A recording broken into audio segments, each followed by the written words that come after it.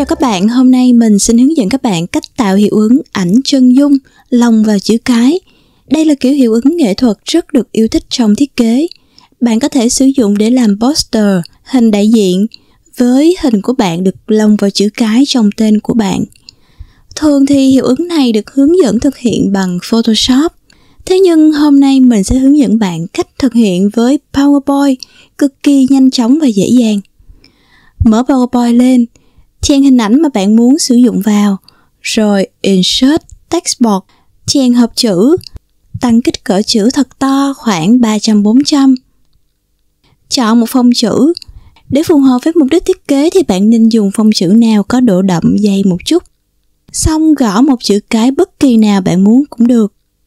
Giống như các mẫu mình đã làm trước, thì bạn có thể chọn chữ cái đầu tiên trong tên hay họ để lồng hình chân dung tương ứng vào.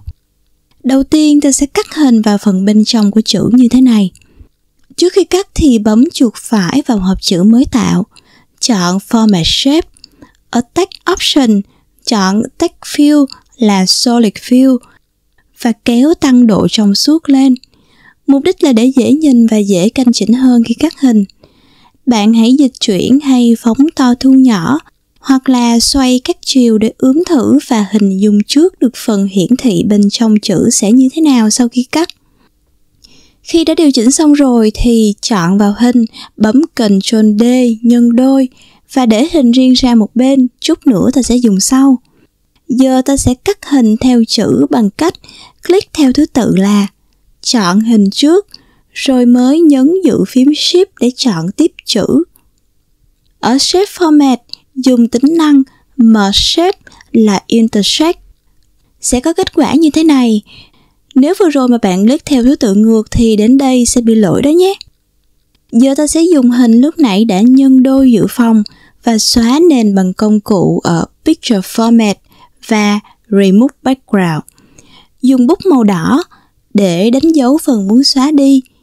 Dùng bút màu xanh để đánh dấu vùng muốn giữ lại. Xong rồi bấm Keep Changes để xóa nền và phần thừa.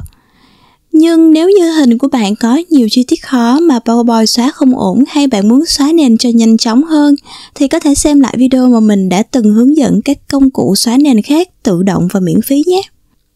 Xóa nền của hình xong thì đặt hình lên chữ để tạo hiệu ứng nổi 3D như thế này.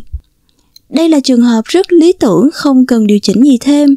Tuy nhiên, thực tế đa số khi thực hiện với hình cá nhân, bạn sẽ có thể có một số chi tiết cần xử lý nữa. Ví dụ với chữ cái này thì ý tưởng của mình là phần góc nghiêng của gương mặt sẽ lộ ra ngoài viền để tạo hiệu ứng nổi 3D. Tiến hành click chọn hình, rồi click chọn chữ để cắt hình theo chữ với Intersect. Để dễ điều chỉnh hơn thì trước hết là chọn hình, Picture Format, thêm Picture Border là một màu bất kỳ, có đường viền tạm thời vậy để cho dễ nhìn mà thôi. Rồi mới đưa phần hình đã xóa nền vào chữ, chọn Center Back đưa ra sau, canh chỉnh sao cho hình và chữ thật là khớp nhau.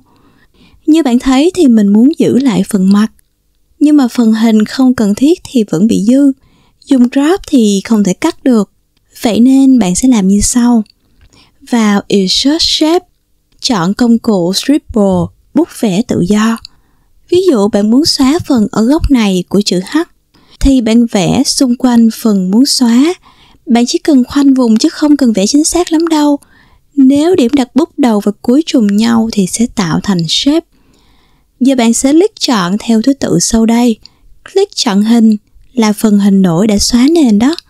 Rồi mới nhấn giữ phím Shift để chọn tiếp shape vừa mới vẽ. Vào Shape Format, Merge Shape, chọn Subtract. Nếu lúc nãy bạn đã click chọn đúng theo thứ tự thì giờ phần thừa sẽ được xóa. Tương tự làm như vậy để xóa đi phần thừa ở vị trí này. Khi đã xóa xong hết những phần thừa khác, bạn vào Picture Format của hình, Picture Border để chọn No Outline. Thế là xong. Khoanh vùng để chọn tất cả, Ctrl G để nhóm thành một nhóm và có thể thêm effect đổ bóng cho nổi bật. Mình sẽ thực hiện nhanh thêm với một ví dụ nữa để bạn hiểu rõ một cách tổng quát quy trình tất cả các bước nhé. Cần chuẩn bị một hình, một chữ cái, một hình tách nền. click chọn hình, rồi nhấn giữ Shift để chọn chữ. Vào Shape Format, mở Shape, chọn Intersect để cắt hình. Kết quả là hình đã được cắt thành dạng chữ. Vào Picture Format, chọn đường viền màu bất kỳ.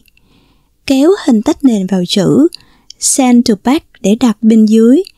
Canh chỉnh sao cho khớp với nhau. Nếu có vùng dư cần xóa thì Insert Shape. Dùng Scribble, vẽ để đánh dấu vùng muốn xóa. Click theo thứ tự là chọn hình tách nền, rồi nhấn Shift để chọn tiếp phần vừa vẽ. Shape Format, mở Shape, chọn Subtract. Tương tự như vậy để xóa các phần thừa còn lại.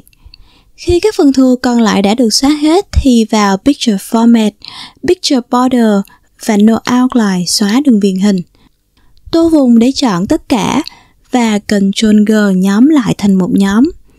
Thêm Picture Effect như là hiệu ứng đổ bóng hay là hiệu ứng phản chiếu để làm nổi bật.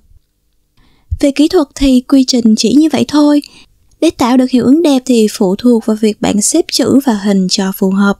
Nhớ khoe với mình hình các bạn đã thiết kế được sau khi xem hướng dẫn này nhé. Chúc bạn thực hiện thành công. Xin chào và hẹn gặp lại.